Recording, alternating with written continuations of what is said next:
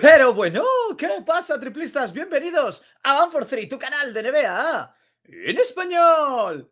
Agarra tu bol de palomitas, hoy más que nunca, y si no lo tienes, ya lo sabes, al microondas mientras yo te pongo la intro.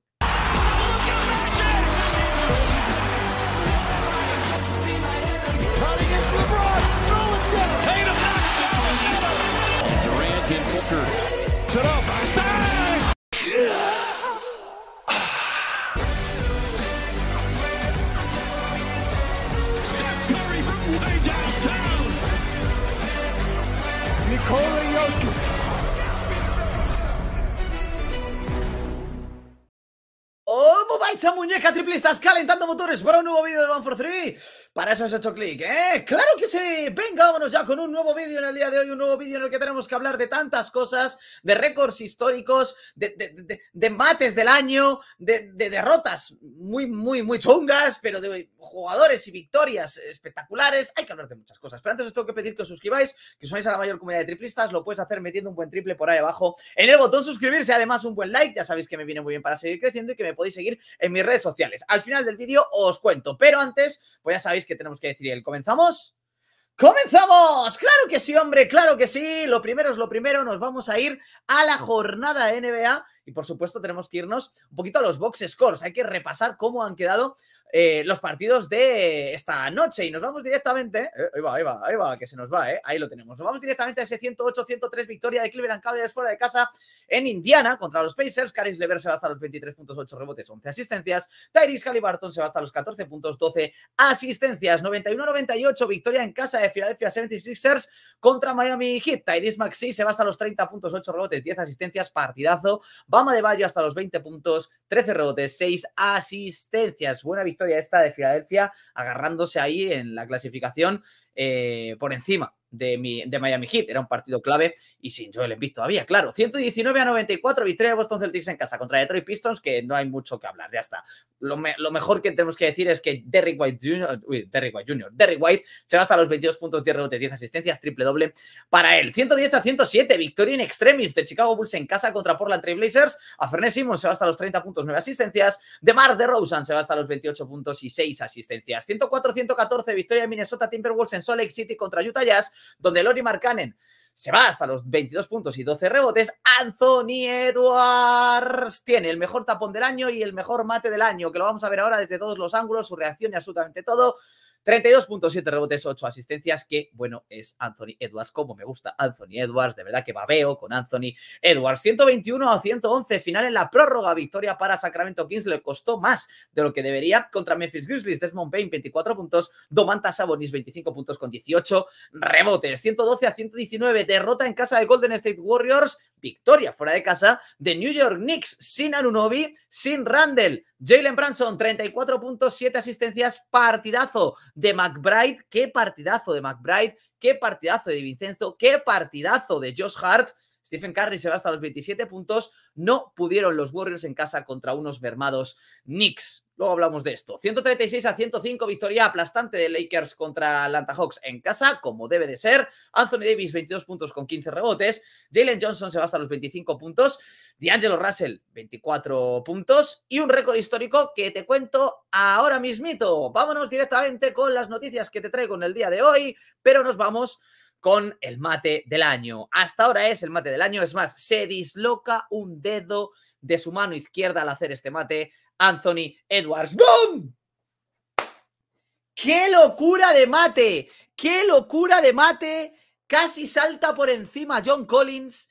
¡Qué espectáculo! Se lesiona, se revienta un dedo de la mano al hacer este pedazo de mate. Que es que esta vista, o sea, este ángulo a pie de pista, madre de mi vida. Madre de mi vida, Anthony Edwards, ¿qué es esto? ¿Qué es esto? Vamos con más, queremos más, pónmelo. La cara de su compañero, la cara de su compañero.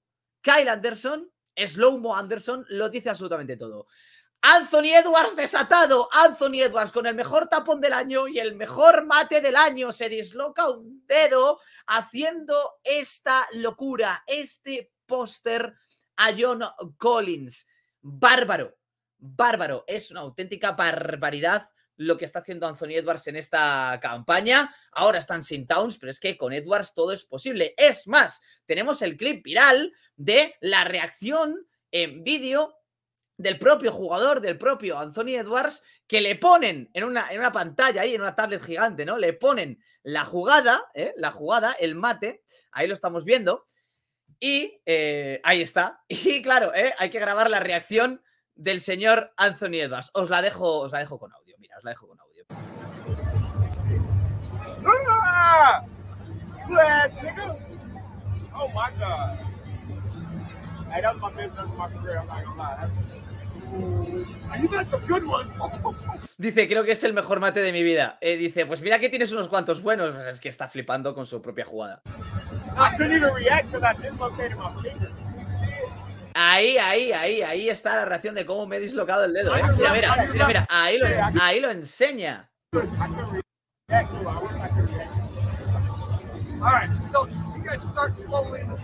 Increíble la reacción. Y ojo, más increíble todavía cuando a Anthony Edwards le piden una camiseta. Oye, ¿puedo tener tu camiseta? Y dice, no, se la tengo que dar a John Collins.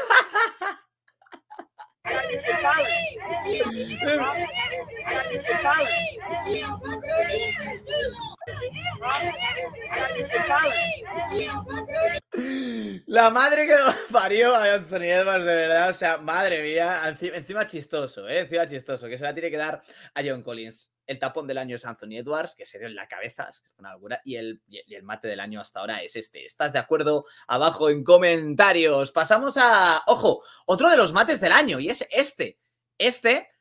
Lo voy a dejar aquí, ¿vale? Vamos a ver con el copyright, cuidado. Os voy a dejar por aquí el mate de Jalen Johnson, el mate de Jalen. Bueno, mira, vamos a ver si esto carga. Vamos a ver si nos deja verlo.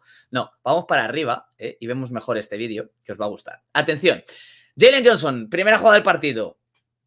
Le pone los en la cara a Austin Reeves, ¿vale? Pedazo de póster, tremendo. Casi lo salta por encima también. Claro, dice, rueda de prensa, ganan los Lakers y salen D'Angelo Russell y Austin Reeves y le preguntan tal que esto. Vamos a verlo y luego os traduzco y todo el rollo. Bueno, de hecho, tenemos, gracias a Isolation, abajo tenéis los subtítulos. Así que no tenemos ningún tipo de problema ni complicación. Vamos a disfrutar de esto, que es muy gracioso. It would be negligent not to ask you, Austin, about. See, this is why I don't like you. I know. I'm a good reporter. What happened on that first play? Everybody's seen what happened. Nobody had your view. You don't want my view. Was it not a charge? Buenísimo, buenísimo. See, this is why. Buenísimo. Oye, todo el mundo ha visto lo que ha pasado. Y el reportero, ole, el reportero, buenísimo, que bien salió de ahí. Como, por cierto, D'Angelo Russell 27 puntos, que antes he dicho 24 y han sido 27 con 10 asistencias. Pero dice, nadie tuvo tu visión. Vamos, básicamente, pues eso, la de las pelotas en la cara.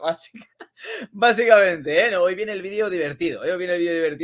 No sin antes irnos directamente a lo que todo el mundo vio. Ahí está. Es que esta es la imagen, esta es la foto. Por si acaso había alguna duda, esa era su visión. Los Lakers ganaron y muy bien. Y por supuesto hay que hablar de D'Angelo Russell, que acaba de empatar esta noche el récord de Los Ángeles Lakers de más triples en una temporada en su historia. O sea, ahora mismo D'Angelo Russell ostenta el récord de más triples anotados en una sola campaña, en una sola temporada, en la historia de Los Ángeles Lakers, que es la mayor historia junto con la de Boston Celtics de la historia, nunca mejor dicho, aunque suene redundante, junto con Nick Van Exel, 183 triples. Bueno, el siguiente partido, 184, y será el máximo anotador de triples en una sola temporada de la franquicia angelina. Una auténtica pasada, lo de D'Angelo Russell, un partidazo el de ayer, qué temporadón se está haciendo, se está cascando D'Angelo Russell. Vamos con más cositas, claro que sí. Y es que, ojo, porque New York Knicks se hizo un partidazo, no jugó tan bien, aunque me gustó mucho Chris Paul, hay que soltar ahí la píldora, Chris Paul estuvo tremendo, pero los Warriors no jugaron muy allá.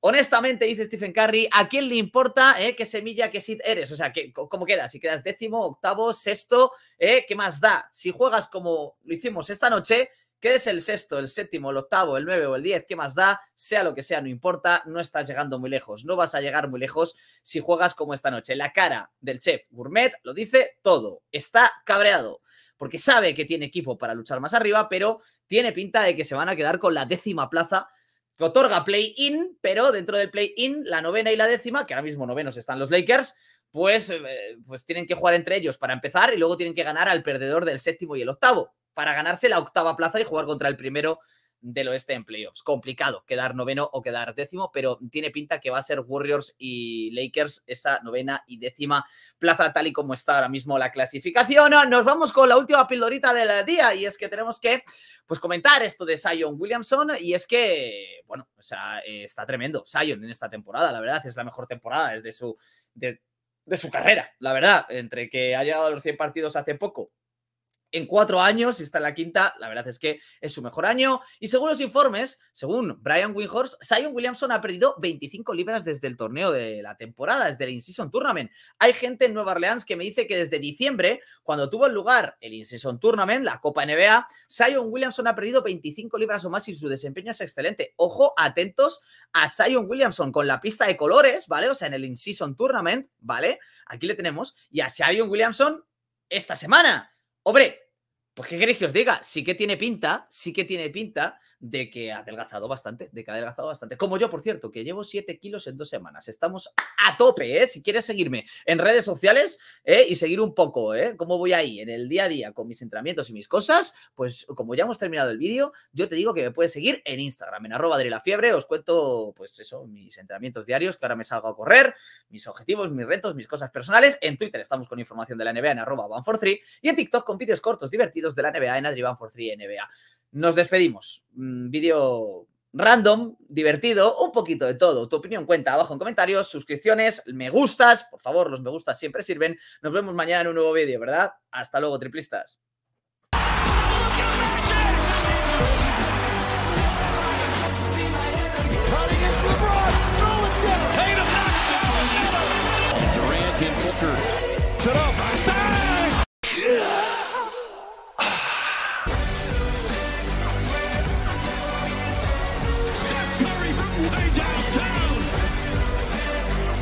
Nikola Jokic.